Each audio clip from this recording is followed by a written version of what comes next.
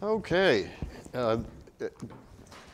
Last week I talked about the challenges facing not only Jewish but Gentile Christians from pagan backgrounds. How do you worship in a system that has no priest, no temple, no sacrificial system, no buildings anywhere to worship? How do you create this when you've come out of history of a tradition where you had temples everywhere? You had, at least in Jerusalem, an enormous temple. It was one of the 7 wonders of the world. You had a priesthood, a high priest, had all these things. Now you don't have any of it. How do you worship? And we can't go through that again, but Hebrews answers that question, saying, yes, we do have a high priest in Jesus. Yes, we do have a sacrificial system, but it only needed one sacrifice, and that was Jesus, and so on and so forth. So what we learned and had was a little rehearsal of what we believe now. But in fact, it took a long time to get there. And so this morning we want to talk about, as we talked about them a little separately last week, Gentiles and Jewish Christians.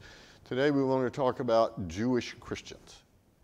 How did this whole thing get started and what happened?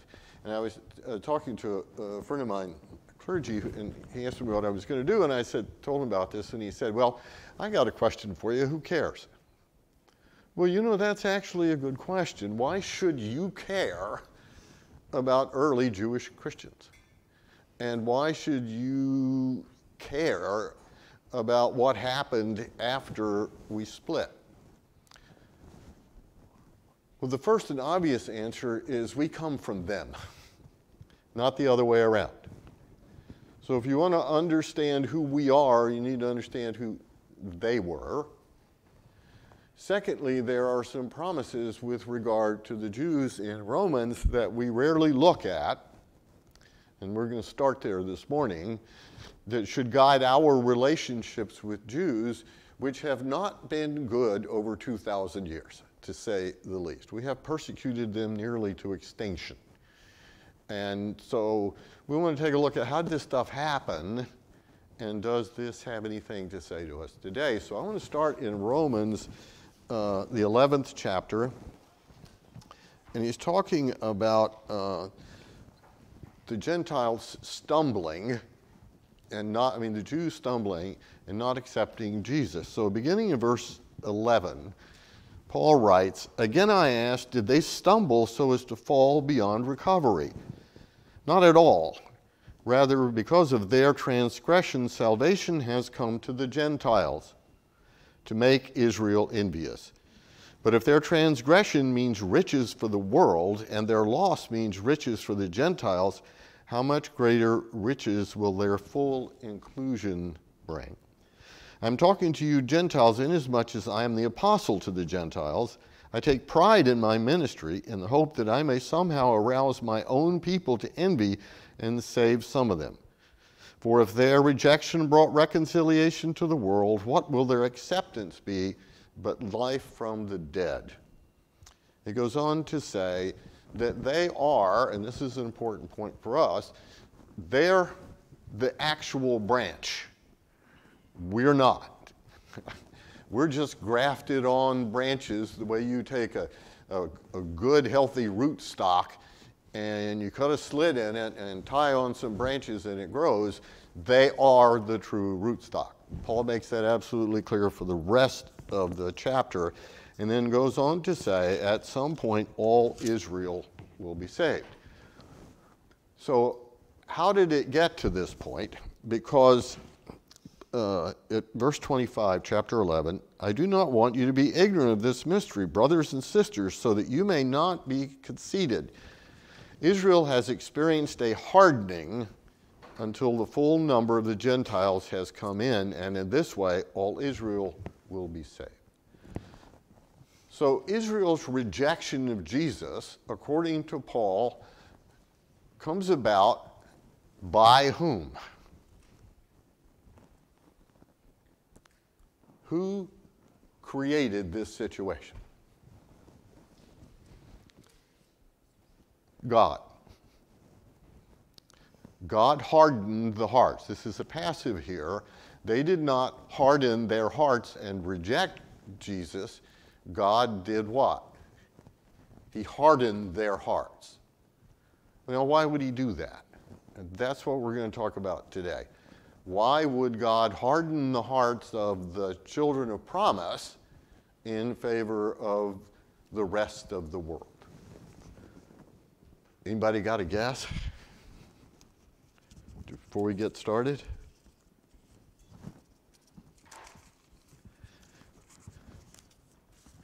The Christians, the early Christians, those who were part of those first days were all Jews. If we go back to, we're going to spend most of our time in Acts today. If we go back to the second chapter of Acts and we look at what happens on the day of Pentecost, it's interesting to note.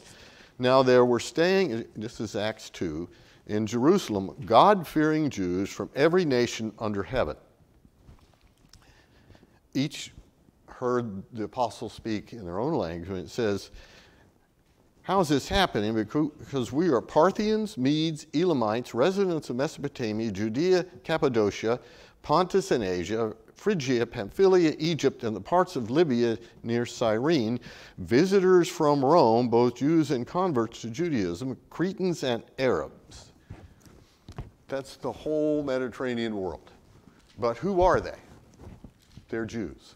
Exclusively either born Jewish or having converted to Judaism, having undergone circumcision for males, and undergone all the things that we need, that you need to do to become a Jew, but they're all Jews. We get it. Yeah, anyway, that. Okay, so we need to understand all the first Christians are who? Jews. Not a Gentile among them. I may have to actually use one of those. But so far, there are 3,000 of them. And in the days that go on, more and more are added, they're all Jews. And who and what changes this situation? It changes with the creation of the first deacons. Now, Peter, James, John, I think Andrew, have all been called before the Sanhedrin, and they've all been told, stop preaching. At this point, it's called the sect of the Nazarenes. Quit talking about this guy. And Peter famously stands up in scriptures and says, God commissioned us, and we can do nothing else, and we'll keep up.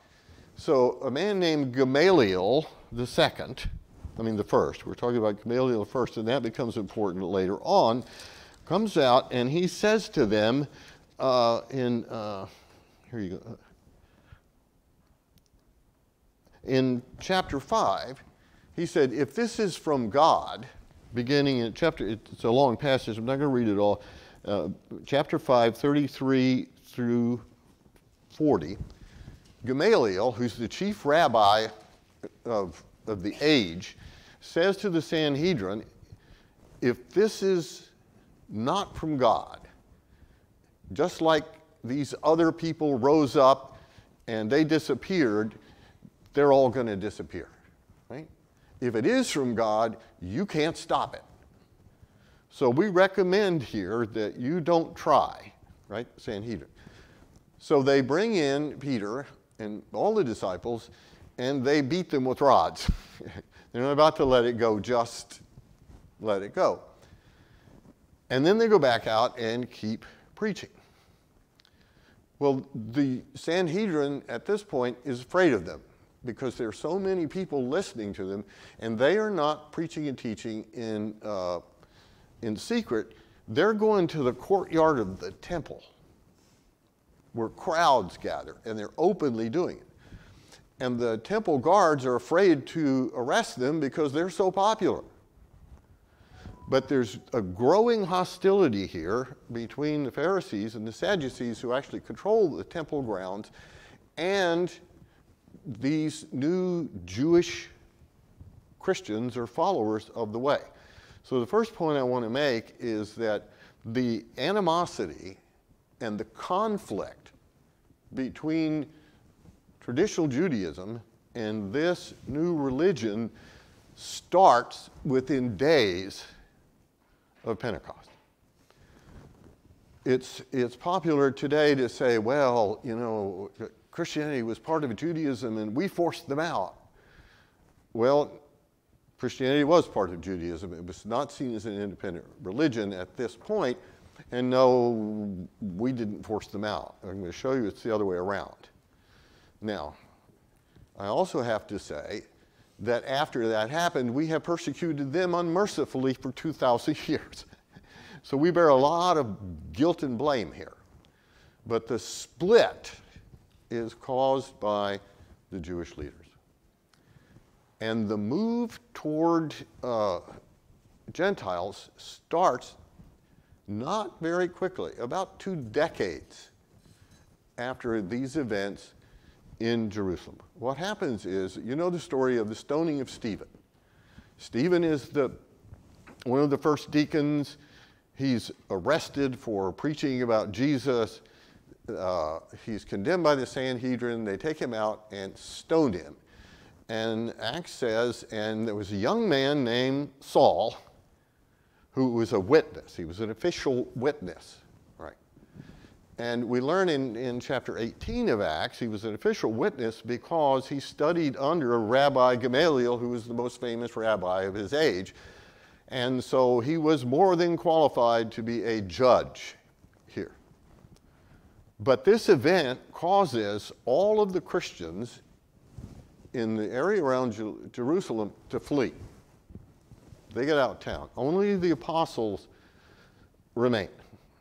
But those people go to places like Damascus. They go to Antioch in Syria. They go down to Egypt. They go to Arabia. And so Christianity is now beginning to spread because the Jews killed Stephen and threatened all the rest of them. So when we get to Paul and his conversion experience, Paul is going to Damascus to try and arrest all the Christians that he can to bring them back to Jerusalem for trial by the Sanhedrin. Now, why would he go to Damascus, another province, country, Syria, thinking he could grab all these people and bring them back in chains? Well, he could because he had a warrant, essentially, for the arrest of anybody he found. And secondly, one of the largest concentration of Jews in the East was in Damascus.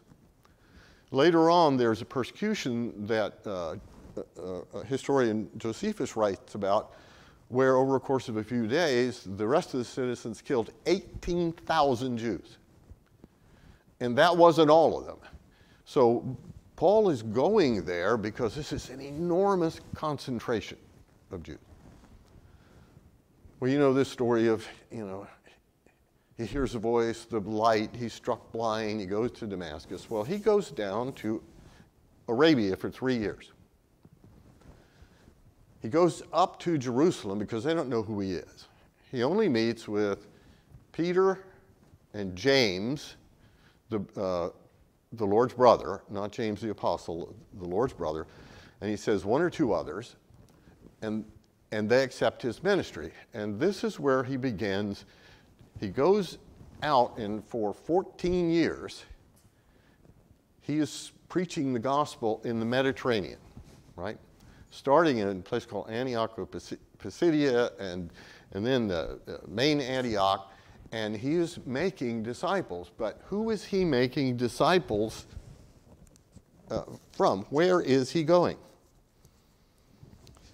Well, when Paul and Barnabas start out, in chapter 13, verse 5, it says, they are on Cyprus now. When they arrived at Salamis, they proclaimed the word of God in the Jewish synagogue, and John was with them. They are only preaching in synagogues. They're not going out among the Gentiles. So the only Christians that are being made are Jews, Gentiles who've converted to Judaism, and one other group of people. Throughout the Mediterranean at this period, in the Greco-Latin area, if you will, Greco-Roman, there were a number of people who were called God-fearing Gentiles. God-fearing Gentiles are those Gentiles. Cornelius, the first Gentile brought into the church, is one of them, baptized by Peter, who were highly taken with this worship of this God Yahweh, particularly because of its moral foundations. They keep the Jewish laws, that is, they keep what's called kashrut, they keep kosher tables. They're allowed to go to synagogue. Now, there's a special place for them, but they're allowed, and they do go to synagogue, and they study Torah. But they have not taken the final step of becoming Jewish. Can you guess why? Becomes a big problem later on for Paul. Circumcision. Yeah. Didn't Saul, after he spent 3 years in Arabia, go back to Tarsus before he went to Antioch? Yes, Yeah. Yes, he did, but that's where they start the 14 years we're going to get to later on in Acts 15 and in Galatians. He's out there for 14 years. Yes, he goes to Jerusalem, then he goes home, and then he is commissioned to go out and spread the gospel along with Barnabas and initially John Mark and a man who shows up again and again named Silas. So it's circumcision. And it's not simply that circumcising an adult male is painful.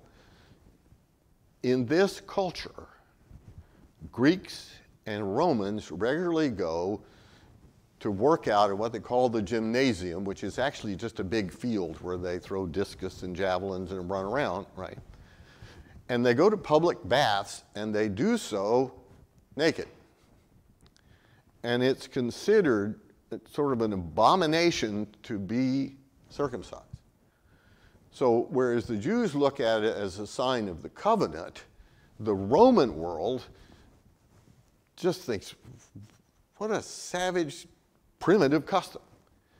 And so a lot of these people who follow Judaism are not disposed to go the next step. And the Jewish, there are no rabbis, by the way.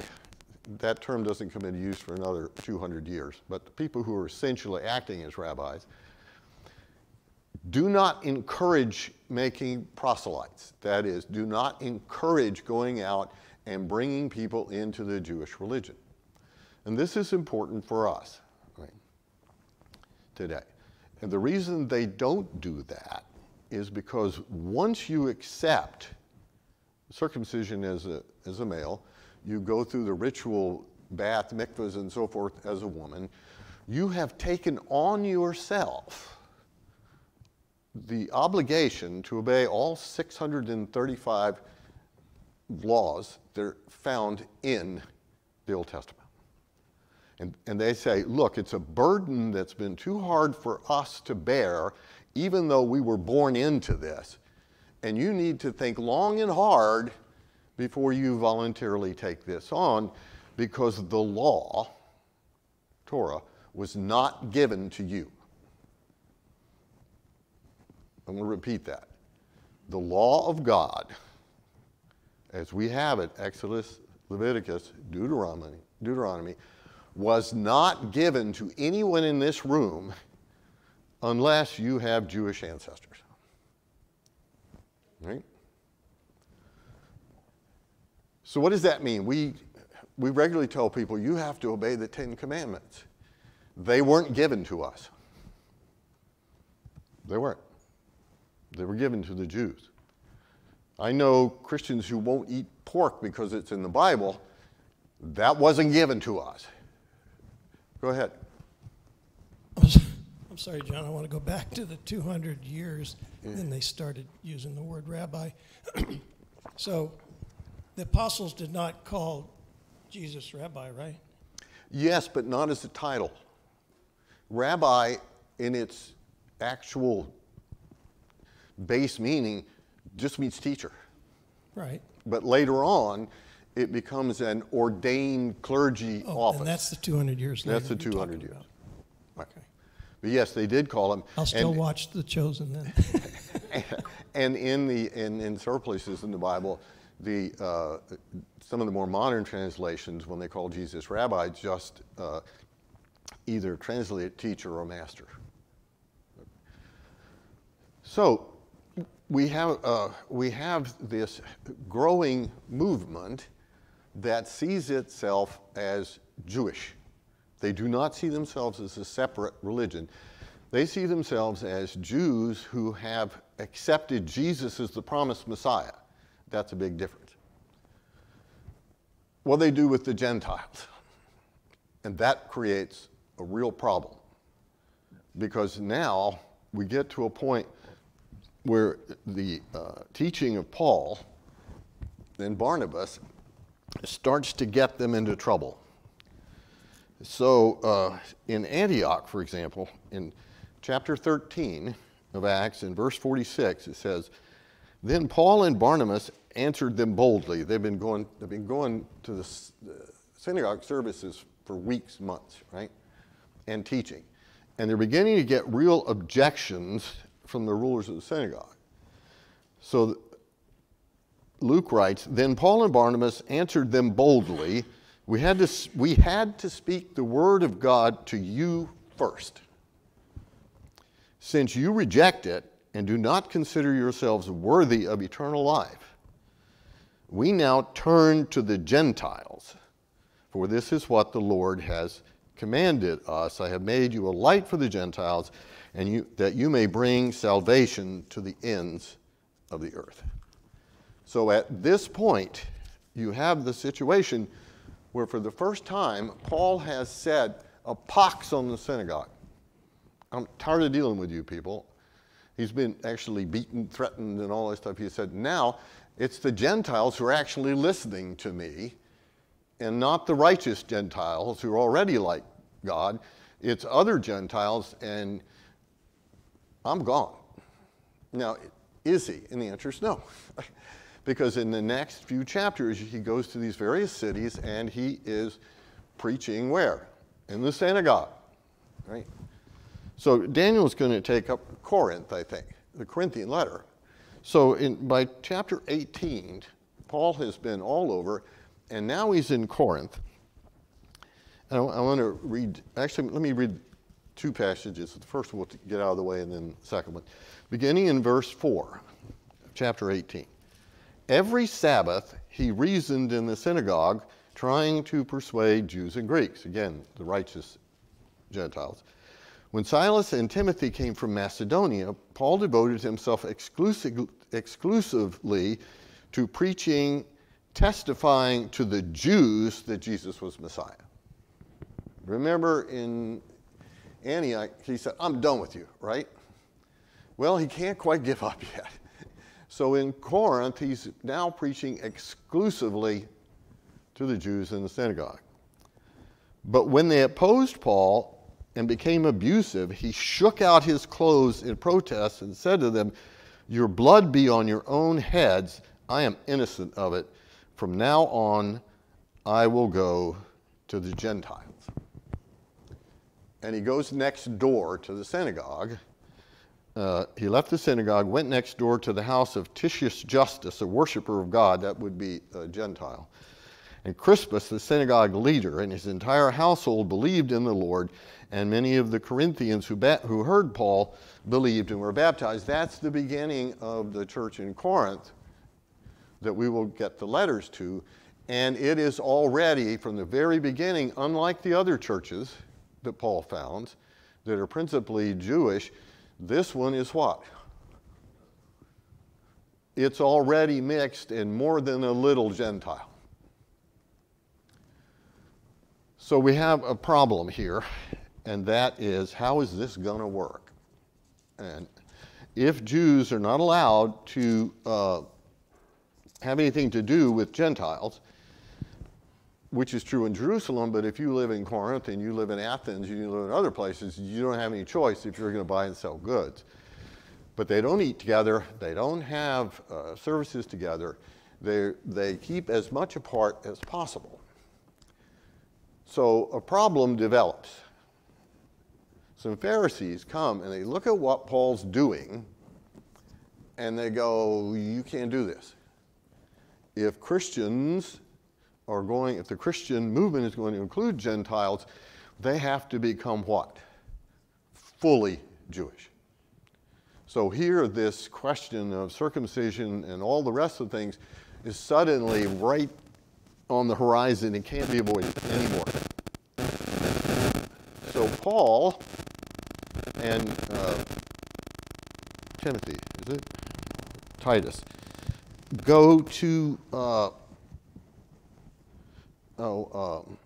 Jerusalem. And he said, we have to have an answer to this question.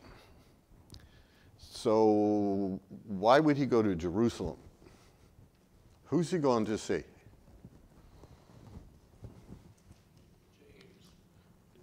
James, Peter, and those apostles who are still in Jerusalem because they've spread out by now. I think I told you that Thomas went first to Damascus and then winds up in India, right? Matthew's in Syria and so forth. So there's a lot of stuff going on outside the Roman Empire that's not in our Bible because Acts only is concerned with Paul and getting to Rome, not the spread of the gospel around the rest of the world. Right. But the mother church of the world, if you want to call it that, is in Jerusalem.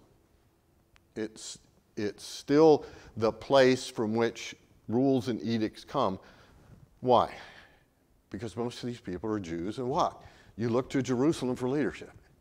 Plus, you look to the apostles. So Paul goes and makes his case.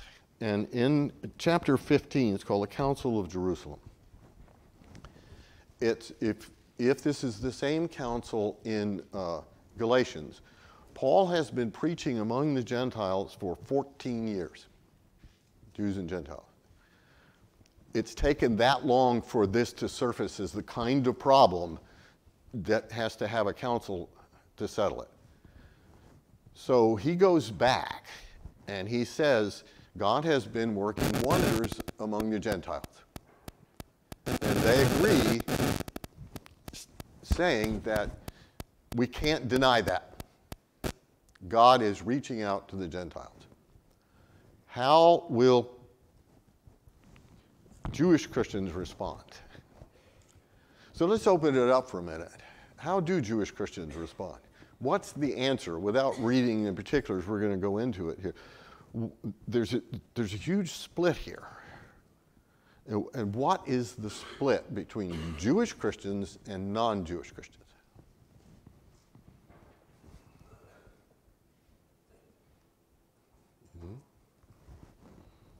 No, I would think that it's the old traditional Jewish way of living, and it's just a difficult thing to give up completely to become Christian. Like there are Christian Jews now, which they've given up that thing. So I think it's the same kind of thing. It's just a hard thing to give up. But do they have to? Do they have to? Yeah. No. Do Jewish Christians have to stop being practicing Jews at this point? No. Offerings, being part of the morning and evening sacrifice of the temple. Temple's still here. By the way, we don't know. We're somewhere, probably 48 to 50, somewhere in this council takes place, which is only, 16 years or so since the death of Jesus. I want to read you the response that James makes. And I want you to know what's not in this.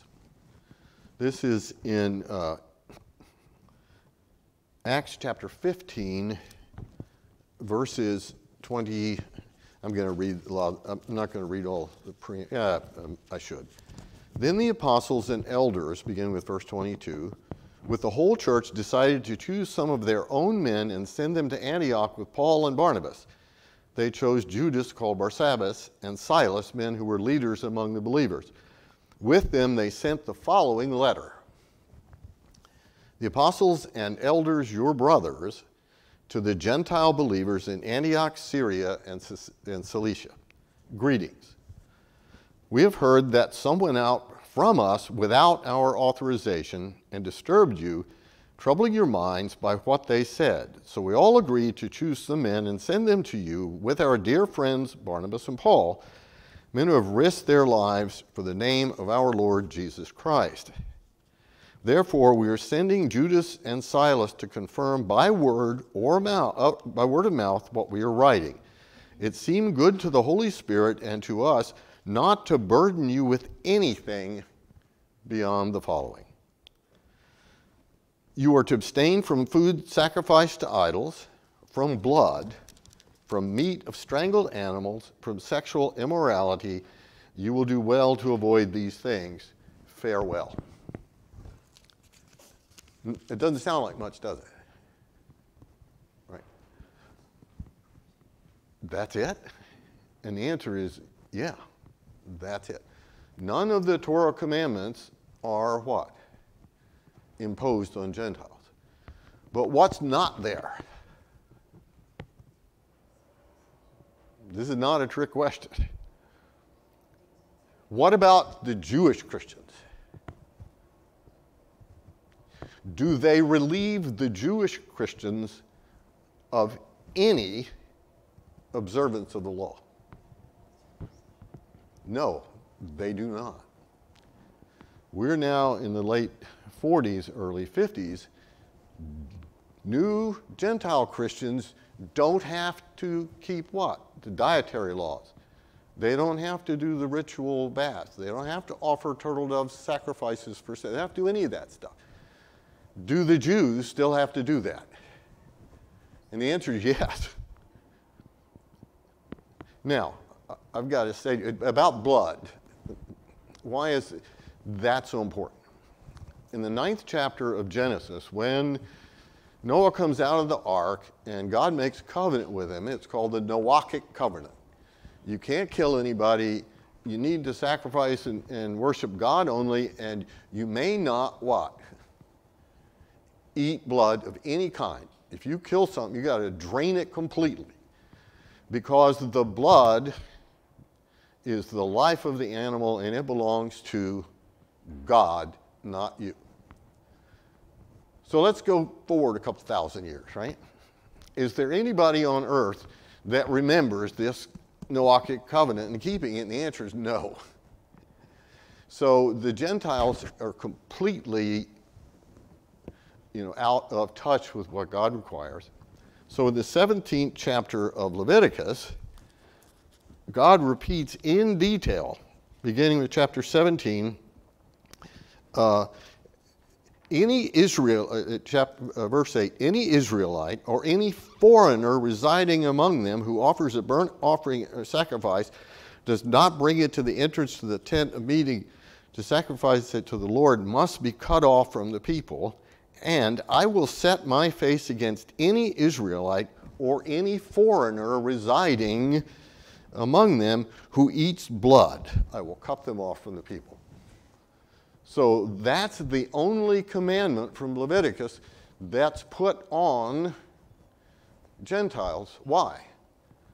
Because it's one of the very few in the law of Moses that applies to Gentiles as well as it does to Jews. So now we've got a situation where we have a set of rules for Jewish Christians that they're expected to follow, right? We have a whole other growing set of Christians who were what? Released from all those laws. And yet they're supposed to be together in the same congregations and gatherings, supposed to come together for the same Lord's Supper. How do you think that works? Not at all. The rest of Paul's ministry and his letters, and almost every one of them, he is now struggling with the Jewish factor who says, no, you got to be circumcised.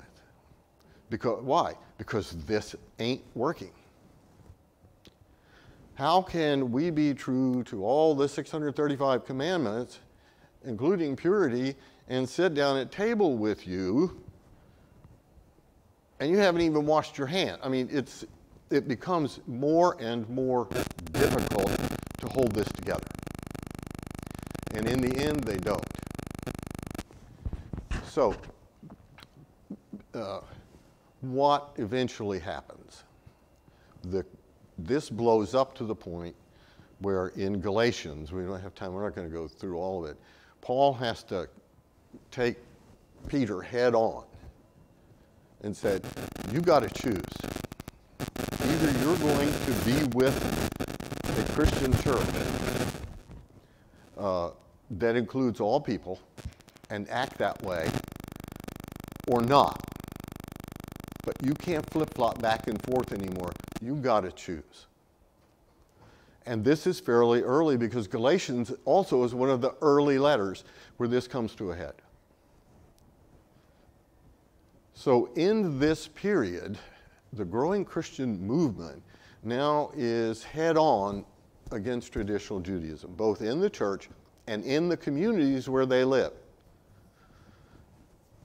So I wanted to read this passage because I had sort of skipped over it.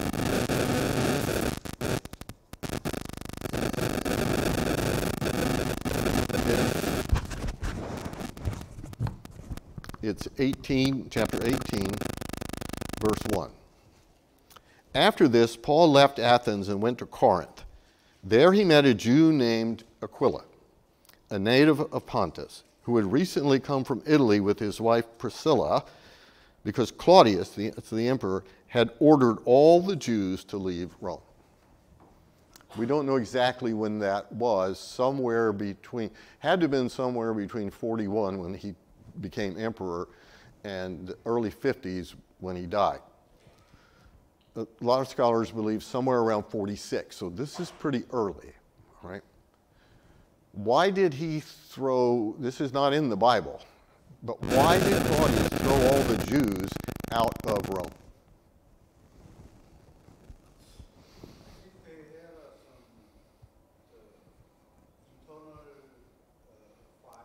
Right, exactly. They were rioting in the Jewish quarter. Why? They were rioting against the Christians. It had gotten to the point where the Jews and the Christians and the Jewish Christians were stoning each other and beating each other with clubs in the street. And Claudius said, we will have none of that in Rome, and threw them out. All of them. He didn't care. This is an anti-Semitic, anti-Christian. He didn't care who, it's a man named Suetonius writes about, he doesn't care who's to blame here. He just says, I'm not having it. You are banished from Rome. That's why Priscilla and Aquila, who are Jews, Paul meets them in Corinth. And just as a historical aside, when Claudius dies, this edict is still in effect. It's never called back, right? But since he's dead, the Jews just did what? They just got on their little carts and boats and went back into town. And it was over. But the reason for bringing this up is to show that this antagonism now is beginning to spread around the world, and it's gotten violent between Christians and Jews. So in the little time I want to talk about, Christians still see themselves as followers of the way and what the Jews call the sect of the Nazarenes. They don't want to leave Judaism. Christianity is now growing much faster. We're back into the 50s, 60s now, among the Gentiles than it is the Jews. So what happens that causes the final split where the two of us part company for 2,000 years? It's the destruction of the temple. After the destruction of the temple, those who survived, and that war went on long after the destruction of the temple, hundreds and hundreds of thousands of more people died. The people who were then, had been the Sanhedrin, doesn't exist anymore because the Sanhedrin was what? Pharisees and Sadducees. There are no more Sadducees. That was the temple group of priests. So the Pharisees, before Jerusalem falls, they get out of town, they go to a place called Yavna, which is northeast of Jerusalem. And they set up a sort of mini Sanhedrin. Well, when the temple falls, they have to do exactly what we were talking about last week. They've got to figure out what happens to Judaism as they have known it when almost all of it is destroyed. It has to what? Reconstitute itself around the synagogue. So how do you then come together to take a look at the laws in Torah and apply them now to synagogues and not to a temple that doesn't exist anymore? So a man named Gamaliel too, it's the father of the one that Paul, son of the one that Paul studied under. This is from the Jewish Encyclopedia. I just went ahead and printed this out. Jewish Timeline and Encyclopedia. This happens in the year 76 of the Roman reckoning. There's something called the Birkat HaMinom, and that is 18, it means 18. There are 18 blessings that are recited every day in the synagogues, but they're not standardized. And so Gamaliel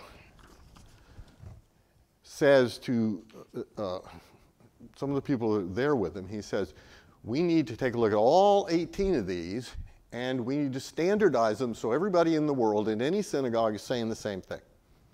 So far that makes sense, right? But he commissions a 19th benediction, right?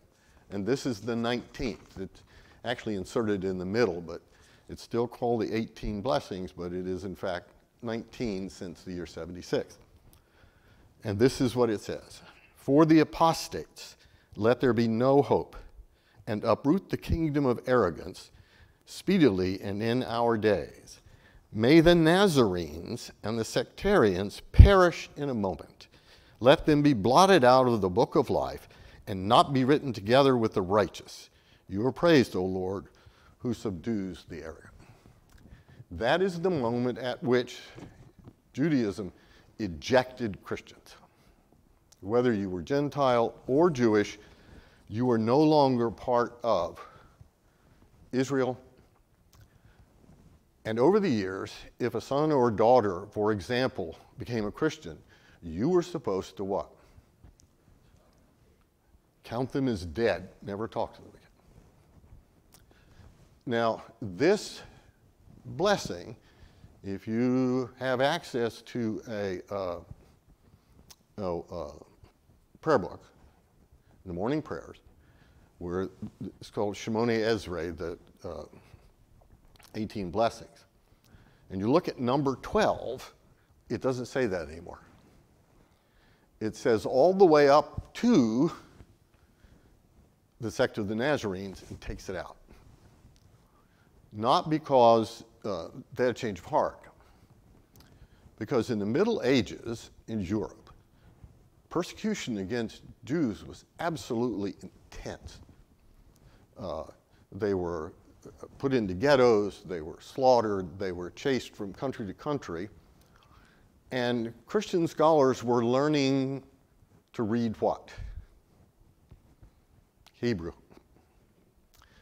And you don't want your prayer book with a curse on the largest group in the world, the majority, to say, we curse you.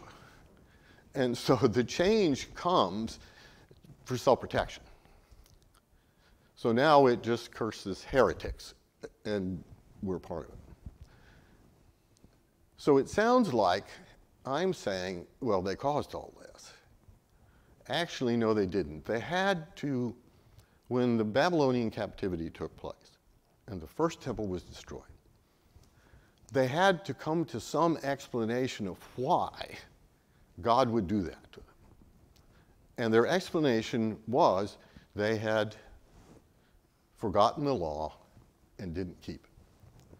So when the second temple is destroyed, they have to figure out, how is it that this catastrophe happened? Well, they have to blame somebody.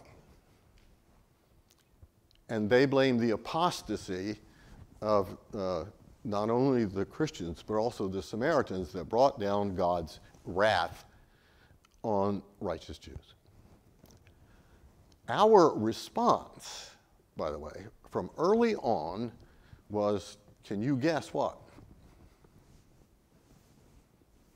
To consider them murderers of Jesus, hated by God, and we hounded and persecuted them for the next 2,000 years.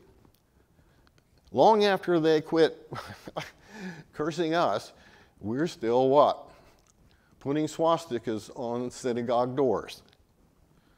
And so what I wanted to say is early Christianity owes its existence to a continuation with Judaism.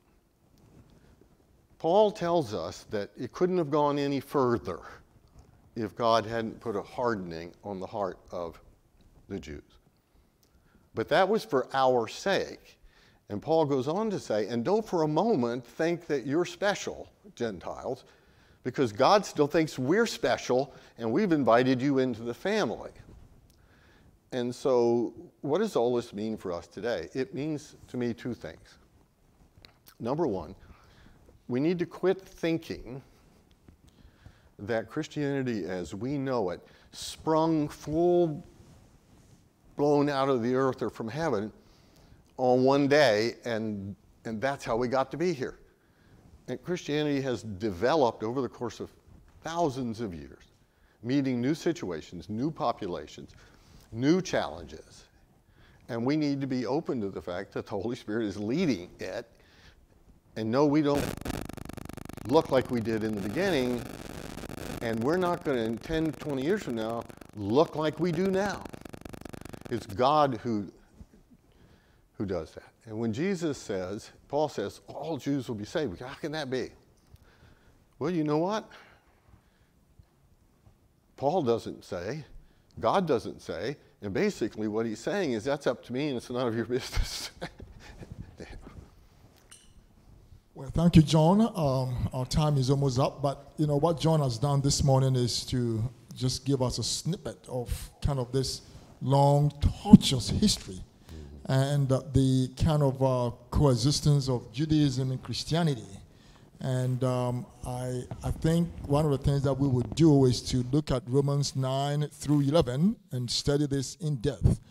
But I think something that is important from what John has said is this question of supersessionism. Do we as Christians, supplant or take the place of Judaism? I think a lot of Christians will always say, well, you got to be a Christian before you will be saved. God saves us. And I think what Paul is saying, Judaism and Christianity and all the others, leave the saving to God. And what we have to do is to understand the history, how we came, and that's what John has said. This uncomfortable kind of sitting side by side between Judaism and Christianity. And it's all something that God only can sort out. And it is not our job to say, well, you're a Jew, you're going to hell. You're a Christian, you're going to hell. Leave that, to God. That would be another thing that we would talk about. But I think this morning, John, we kind of very pleased with this history about how Christianity came, how we emerged from Judaism, but it was uncomfortable. He talked about, the emperors. And after Claudius, several a couple came, and then Nero came. He destroyed, everything, blamed the Christians, the fire of Rome, and then the temple destroyed. It's a long, long history. And so we just want to thank you, John, for this beautiful aspect. Any question, any comment before we... Yes, sir. This is what makes me always go back to the very Last Supper, when Jesus said, my last commandment is love each other as I have loved you. It's as simple as that. And thousands and thousands of years after all this quarreling you're talking about, people are not remembering what real Christianity is. And it's really simple. It's what he said at the Last Supper. And that is what really impacts me and I care about the most. Sorry.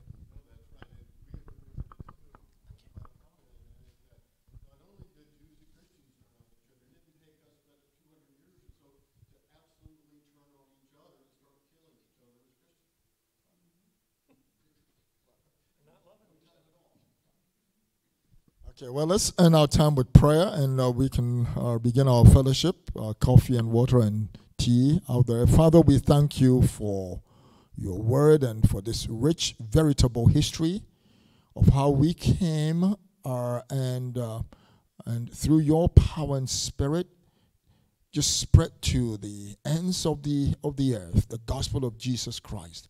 This is a gospel of grace, a gospel of compassion.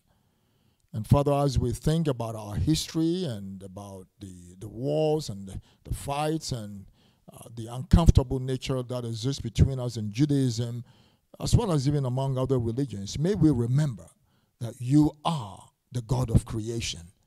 And only what you do, it's what we need to embrace. And so help us to embrace the gospel of Jesus Christ and to be loving, compassionate, and also just allow you to save us and save others through us for your kingdom. Now, Father, we ask that as we transition to our worship service, that again, you will continue to speak to our hearts and our minds and just help us to abandon ourselves on you as you use us to bless this world. We pray through Jesus Christ, our Lord. Amen. Thank you.